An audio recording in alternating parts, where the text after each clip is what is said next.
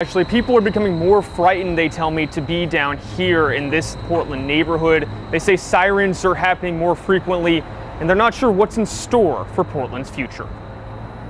It was just chaos. Naomi Lake had just landed in Portland for her nephew's wedding. When she tried to check into the Moxie Portland Hotel, she was greeted by police. And they wouldn't let us come in the front door. And there was police tape everywhere, and they wouldn't let us come in because it was an active crime scene.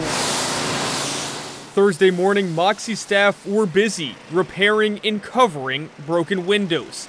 And their visitors are seeing Portland in a different light after 3 downtown homicides over 4 days. I've been here before, and I really enjoyed it. Now I don't know if I want to stay down here.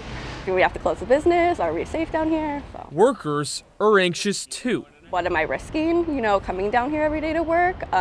Jordan Hyder has worked down the street at Wildfang for a year. She's gotten used to hearing sirens.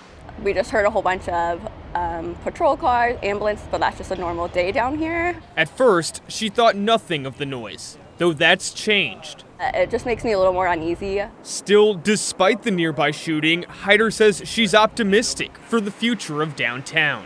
I think that we have a good group that really want to, get people back into the area. But every day it's like, what am I gonna see? What's gonna happen? It's making me a little more uneasy traveling down here every day. So. A little more uneasy, like many living or visiting Portland. I mean, I don't want to scare tourists away, but it kind of scared me, being a tourist.